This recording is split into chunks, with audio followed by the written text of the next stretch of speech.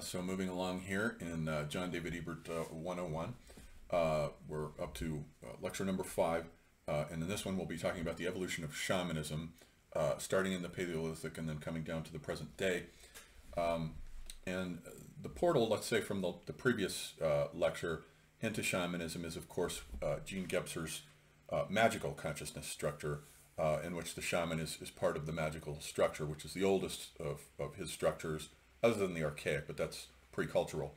The magical is the birth of human culture in the Paleolithic, and it is tied to hunters and hunting. Wherever we find hunters, we're going to find that the religion is almost invariably that of shamanism. So shamanism is the oldest form of religiosity in the world. It can be traced all the way back into the Paleolithic, probably into the lower Paleolithic with the Neanderthals, who do appear to have had shamanism. The Neanderthals were the first to bury their dead. The Proto-Neanderthals, going back about 400,000 years ago, were the first to bury their dead, as far as we know, by simply throwing the bodies into a pit called Cima de los Huesos in Spain, the pit of the bones at Atapuerca. And inside this is, you look down through this hole and there's all these dead bodies that they've obviously thrown down into the hole. That's the oldest form of burial that we know of. So we have that, and we also have the later Neanderthals of about 100,000 years ago in Europe, worshipping cave bears. We find collections of cave bear skulls, and the cave bear may therefore be the oldest worshipped divinity in the world. And we find the spread of shamanism, still to this day we have vestiges of it in the circumpolar zone.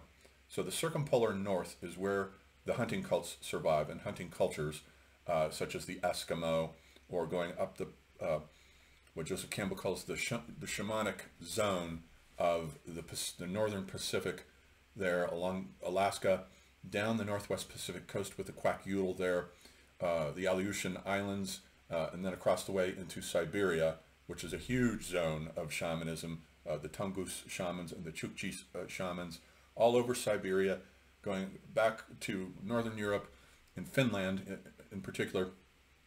Also it survives there. And the Kalevala is the Finnish national epic, and that book is loaded with all kinds of shamanic feats that the heroes perform, one of which is indeed the sacrifice of a bear. And we have the Eskimo with the polar bear. So the bear cults do seem to survive in this circumpolar region, sacrificing the bear, but it doesn't matter what the animal is. The shaman is the one who forms a bond with the animal. So what happens then is that the shaman is an unusual individual for some reason who has had a calling, but maybe the calling, and it's very often the case, as we can attest from burials, that these individuals are deformed. And a lot of them are female, especially from the site 20,000 BC of Dolní Věstonice, which was a major goddess site. The creation of some of the finest goddess figurines came out of that site. And there's even one in Palestine, a Natufian shaman woman there, dating from about 10,000 BC. So this is at the terminal range here of classic shamanism in its formative period. And we find her buried, she was also crippled, and we find her buried with lots of animal bones and animal parts and wing birds and so forth, birds of wings. There's also, she must have been a very powerful shaman, because they buried her with very large, heavy stones on the top of her grave. They were afraid, obviously, that she might get out of that grave and walk. So, and the shaman is a very revered and also simultaneously feared individual.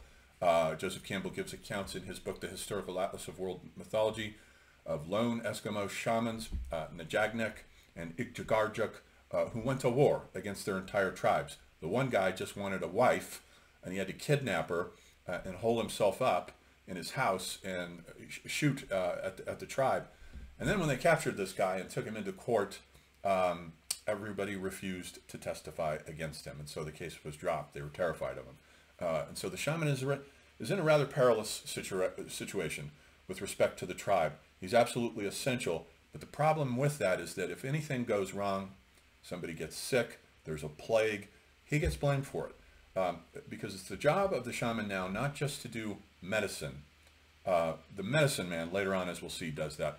But the shaman handles the medicinal aspects as well as the astral plane. the relationship to the other side and the other world, and especially the animal powers. So very often a shaman might be somebody who's been attacked by an animal. So this individual then has to go out into the wilderness by him or herself on a vision quest. It simply goes out into the forest or the tundra or wherever it happens to be, and basically starve themselves. They undergo a fast, and they wait for visions to come. Normally probably visions of animal spirits. The animal master is the animal equivalent of a shaman, who's a sort of a half human, half animal type creature that will come to him and make a bond with him, a covenant. So there's a covenant in these hunting societies with the animals that this tribe depends on for its food. And so the shaman also has to be aware of where the herds are at any given time. If there's a famine or a drought or whatever, it's his job to go into the astral plane and look down and see where the herds are, so that he can give them, as it were, a bird's eye view.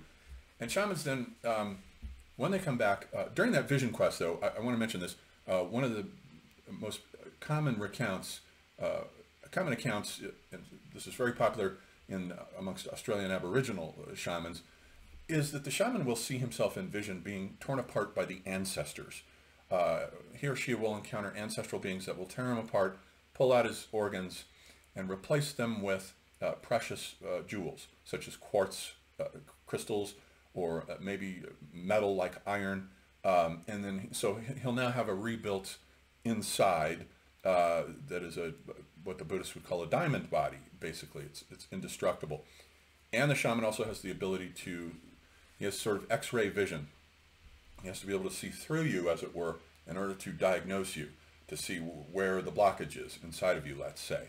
And so whether he actually does or not, I don't know, but maybe. But anyhow, it's interesting that our superheroes, many of them have shamanic abilities, such as Superman has X-ray vision. And Wolverine is a character that is where the internal anatomy has been redesigned with a metal called adamantium. So he has a kind of shamanic ability. So the job of the shaman then is to connect with the astral plane. And normally what he does is through drumming, it can also be through psychedelics and hallucinogens, but normally it's through drumming. The drum will activate a trance state, and the shaman will go into this trance state, transform into a bird in the trance state, and fly up to the upper world, or possibly down into the underworld, along a world tree, a central cosmic axis that is very often analogized to the pole star, around which everything else turns. And if someone has gotten sick, the theory is that the person's soul has been kidnapped by a bird or a demon or an animal and taken to this astral world. So the shaman transforms himself into a bird and goes up the world tree, and he finds the soul of the sick person. It might be in a bird's nest or in any kind of other condition. It might be in a box somewhere. Fairy tales have echoes of this. Goes up, finds it, and brings it back and restores the person to health. And the shaman better be good at this. Otherwise, as I've said, he'll get blamed, and he won't be a shaman for very long. They'll kill him in these societies. And they're always suspecting in these societies. They have what Franz Borkenau calls death paranoia. There is no such thing as an accident in these societies. Some rival shaman somewhere has put a curse on us to make this accident happen. If somebody gets eaten by an animal, some other shaman has put a curse on us, so our local shaman needs to fight with him. So that's the thing. Shamans can get blamed. So they really are in a precarious situation with respect to their social orders. So this is the Paleolithic version of the shaman. Now, when high civilization begins to bubble up and come in with the Neolithic in the Middle East, and we've already seen the burial of one shaman woman in the Middle East, the Natufian shaman woman. The Natufians may have been the first to invent agriculture, about 12,000 BC in Palestine. And there, what we get is the shift into agriculture. So when you get, let's say, what Joseph Campbell calls the way of the animal powers, shifts to the way of the seeded earth. Then we start getting priests who come in. And the priest is a very different phenomenon from the shaman. The shaman begins to get marginalized. And in some myths, such as in the Jicarilla Apache myths, you can see that the shamans are turned into clowns. They show up in the myths as goofballs and clowns, while the official order is represented by the priest. And the difference between the priest and the shaman is that The priest does not go on a vision quest. The priest is simply inheriting a fixed body of symbols, rituals, liturgies, dogma. They're simply passed along to him. He doesn't have to undergo the ordeal of a vision quest and come back to the tribe with a highly idiosyncratic and individualistic set of symbols. So the shaman still represents, to a certain extent, individuality within that world. Not so, by the time we get to the Neolithic, we're starting to get human sacrifice, displacing animal sacrifice, and the priest is the one who officiates over this, and then we start getting the shaman turning up as the medicine man. Now the shaman is just in charge of medicinal purposes, and begins to lose the connection with the astral plane as him being the primary bearer of the relationship to the astral plane. Now it's the priest. And then as civilization evolves and changes and we get into high civilization, the Bronze Age, 3500 BC, what we saw last time is the first generation of civilization with the Mesopotamians on the one hand and the Egyptians on the other. Now we get the priest running the whole show. We get literacy coming in. Writing is invented at Uruk, 3500 BC, and also mathematics. The sexagesimal and the decimal systems come into being as the result of the priests studying the stars. So these priests also have to be astrologers at the same time. So you begin to get astrology coming in, and all of this presupposes literacy and writing. So the priest is the one who is in charge of the cosmic cycles. Every 8 years, Venus comes back to the same spot in the sky. The priest has to know that. Every 12 years, Jupiter makes a solar return. Every 28 years, Saturn makes a return, and so forth. So it's the priest's job to know the will of the stars. So we get the shift into what Joseph Campbell now calls the way of the celestial lights, which is the inspiring mythos for high civilization, what Toynbee calls the first generation of civilization, and what Gebser would call the mythical consciousness structure, coming into being here. And the priest becomes now the central figure, the ruler, the one who guards fate. And each of the high civilizations, each one of them has a different idea of fate. The Mesopotamians called it Me, M-E, and the Me is plural, actually. They're plural for some reason in Mesopotamia.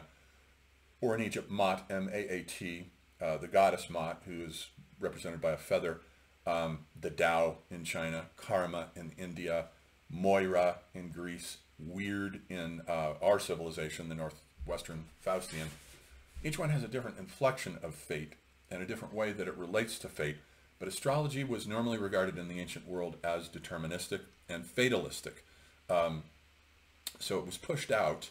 Now, the Indo-Aryans had something to do with this. We saw that the third of Spengler's Turan amoebae, the Turanian, which is basically the Indo-European, Indo-Aryan peoples who come down from the north during the second generation of civilization, and they bring in the philosophical mentality eventually. But they are the ones who bring in all the dragon slayer myths, and the Semites do as well, coming up out of the Syro-Arabian deserts. They come from different directions, but they have the same mentality. They ride two-wheeled horse chariots. They are masters of the horse, and they are very violent individuals, and they have nothing but disdain for the priest. They're not literate, these peoples, the Indo-Aryans, Indo-Europeans. They're strictly oral based. They don't bring literacy with them. And the priest, as we have seen for astrology, presupposes literacy. So we get the myth of the earliest dragon slayer myth that we possess, the slaying of Tiamat by Marduk. And Tiamat there is a monstrous dragon who has 11 companions. That is, of course, 11 plus her. That's the 12 signs of the zodiac. And Marduk then kills her, kills the companions, and one of them is a guy named Kingu, who has the tablets containing all the maze within them. So there it is. That's the priest, the astrologer, the guy who's in charge of this cosmic fatalism. But Indo-Aryans will have nothing to do with cosmic fatalism. They reject it completely. And so these dragon slayer myths represent the overturning of these older first generation mythologies that are deterministic. The Indo-Aryan dragon slayer isn't a pawn of fate or a puppet of the stars. He has his own free will. He will do as he pleases. This goes all the way down to Beowulf. So it's a complete rejection of that worldview and of that order. So we can see these strata in the myths there. And so in the West then, astrology falls out, although it makes a brief comeback during the Hellenistic and early Roman imperial period there. it comes in and becomes a vogue for a while. It becomes very popular. People love to have their horoscopes and their birth charts read. All that stuff is going on. But then it eventually drops out, most likely due to Christianity coming in now. Christianity is a priestly religion par excellence, but not a fatalistic one. So they reject astrology. Both the Jews and the Christians reject astrology in favor of individual freedom of the will. Free will becomes the primary thing. So Christianity comes in, displaces astrology, and it drops out of the West. It comes back in then when the northern West, the Faustian civilization, begins to get up and running again. Kepler might have been the last one, Johannes Kepler might have been the last one to be an astrologer who was also what was called a natural philosopher or a natural scientist. We refer to him as an astronomer today. Then it drops out again from about 1600 all the way down to the end of the 19th century when it makes a comeback. And it is making a big comeback now. But of course, we're back now on the turn of the spiral to a similar kind of Hellenistic imperial age of cosmopolitan, megalopolitan cities. So it's interesting how it comes back in accord with what Spengler calls the second religiousness that comes in the tail end of civilizations in tandem with Caesarism and the formation of a universal state. And Toynbee also terms this the formation of a universal church. Christianity is the universal church. The Roman Empire is the universal state. But it ends up being a whole new civilization that Christianity ends up establishing and founding. So then, as we then come to Faustian civilization, in a certain sense now, we have the return of shamanism to a certain degree in the West, insofar as Western civilization, the Faustian, not so much the Greco-Roman in this sense, but the Western civilization is not, Spengler treats it as the youngest of the high civilizations, but in a way, as we have just seen, we could actually regard it as the oldest of all these civilizations because shamanism originated in Paleolithic Europe. That's where it came from. Whether it was the Neanderthals or the Cro-Magnons, doesn't matter. Either way, it comes out of Paleolithic Europe. And so shamanism, as we've seen, in contrast to the religions, all priestly religions, emphasizes the individual vision quest, the unique individual. And so, Faustian civilization, the destiny idea here is weird, W-Y-R-D, which means destiny that unfolds from within you. It doesn't come from the stars. It doesn't come from the outer world, the macrocosm. It comes from within you, the microcosm. This eventually becomes the German word werden, for to become, and with Jung it becomes Menschwerdung, the individuation process, the process of individualizing, individuating, becoming who and what you really are in essence, in potentia, and actualizing that potentiality in your lifetime. So we have this metaphysical mythos that of all the high civilizations is the most sophisticated regarding individuality and individual fate. And it comes out of our civilization, this emphasis on individuality, all the way down from Beowulf, where it first appears. And note that Beowulf is carrying on that old Indo-Aryan monster hunter, dragon slayer mentality. So it's not an accident that weird first appears there, and then unfolds, goes along the line, all the way down to the great novelists of the 20th century like James Joyce and Thomas Mann. These are individuals who themselves are on their own individual vision quest. And they provide then what Joseph Campbell calls creative mythology in his 4-volume epic The Masks of God, the first volume being primitive mythology, where he covers shamanism, and the early Neolithic, and the second volume being Oriental mythology, where he covers the Oriental world, and then Occidental mythology with the West. And then so finally he says with the death of all of these great structuring world religions, and them dying out through the process of the various scientific revolutions that have happened since about the year 1500, all the way down to relativity and quantum mechanics, those cosmologies no longer sing to us. They no longer organize our world and tell us where we're at. It's our poets and artists now who do that. They have inherited the job of the shaman. They are the ones, the poets, the artists, the filmmakers, they are the ones who still embody and represent for us this principle of individuality. They go out on their own private vision quests and they bring back the visions to the tribe, which happens now to be a megalopolitan, gigantic civilization. So there are lots of them, but they are the ones who, in their films, in the films of Francis Ford Coppola, Steven Spielberg, or whoever you want, who came out of that 60s film school generation, they are now providing the myths to us that used to be supplied by the highbrow literary artists like James Joyce and Thomas Mann and Marcel Proust and Kafka and so forth. So that is where we are at now, with, in a sense, at the tail end of our civilization. Shamanism has returned in terms of its vision quest aspect. We have turned over the healing aspects of it to the medical profession, but the medical profession only treats the physical body, doesn't even treat the etheric body, just the physical body, whereas the visionary aspect now has been taken over by these poets and artists. And so that brings us to the end of lecture 5. And next we'll look at, appropriately then, the cosmology of the afterlife.